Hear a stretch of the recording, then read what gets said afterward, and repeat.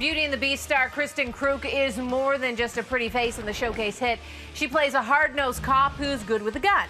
Too bad she's not so handy with her feet.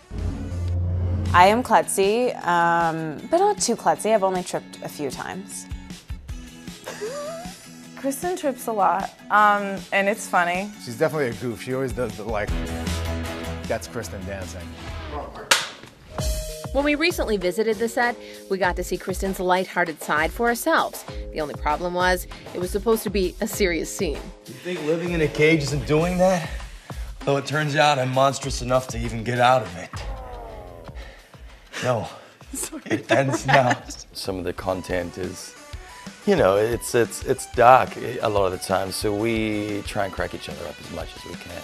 While Kristin may be a self-described klutz, Ryan says he had some accidents too. Since I've been on the show, I've had several injuries. I'm not usually like that, but I don't know, maybe there's like a Beauty and the Beast curse or something. I've torn my ankle, my arm. Yeah, I've had a lot of doctor visits on set.